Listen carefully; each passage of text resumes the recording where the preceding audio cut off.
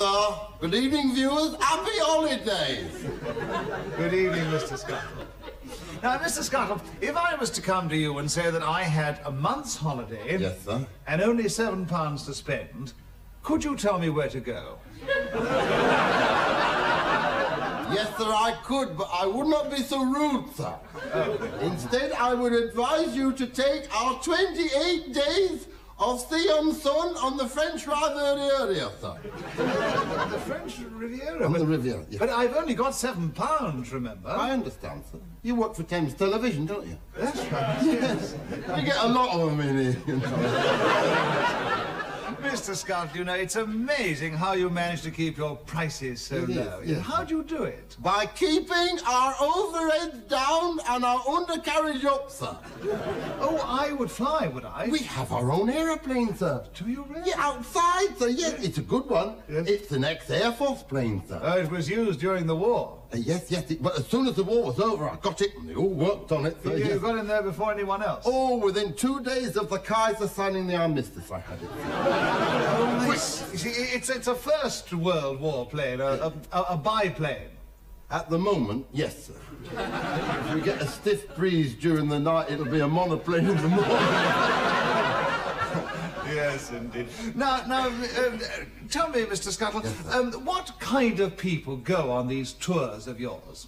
Adventurous types, I would say, sir. Yes, sir. You know, I mean, 1 second, sir, I mean, they're on the ground, sir, and then they hear the cry, contract, turn her over, fags out, chocks away. No, they don't mind the sweet, sir. Some of the fags. And then they're up in the air with the wind whistling round their fuselage, sir, bobbing about like a puff of wind in a colander there. Adventurous. And where do you land? I aim the plane at a place called Poker, sir. Poker? Yes, sir. Yes, sir. Once or twice we've actually landed there, sir. At the airport? Not necessarily, sir. Usually we land on the municipal tennis court, sir. The tennis court? How do you land in such a short space? They leave the net up. Yes. Mr. Scuttle. Yes. Do you run this holiday business of yours entirely on your own? No, sir. I have Miss Goose Ends. Yeah, I do, sir. She is your secretary? Well, you might say. Yeah, I suppose so, yeah. Like as well. Like as well as what?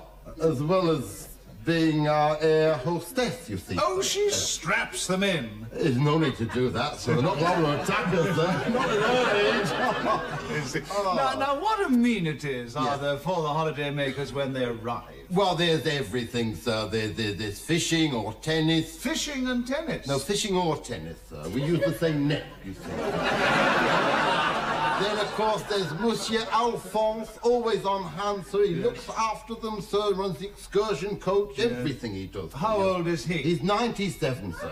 He looks after them, sir. He gets the gratuities? In the cold weather, yes, he does. And he takes them around in the coach. They take him to Montélimar, sir. Oh, yeah. They stop at Madame Paulette's there. For a bit of nougat? No, it's only a cafe, sir. As far as I know, sir. No, you misunderstood me, Mr. Scuttle. I mean, they go there to sample the local sweetmeats. What they do when they're off the coach is no concern. It doesn't come under my jurisprudence anything whatsoever. Don't know, sir. No, they have what is known as the gâteau de jour, sir. And what is that? Whatever happens to be on the pastry shelf at the time, sir. Mr. Scuttle, which would you say is your best bargain in holiday tours? I would say, sir, our Eastern Promise tour, sir. Eastern Promise? Yes, sir. I have discovered that by utilising the services of a fleet of ex-army surplus Dutch bull barges... Yes. third-class night economy Trans-Siberian cattle trucks... Yes. And a fleet of swift-moving, love-starved Bessarabian dromedaries... I can get a passenger into Outer Mongolia for £4.10, sir. How about that? And do they enjoy it? I don't know, though. We've never had one come back. I suppose they must enjoy it. You fancy a trip? You're looking a bit peaky. You look like you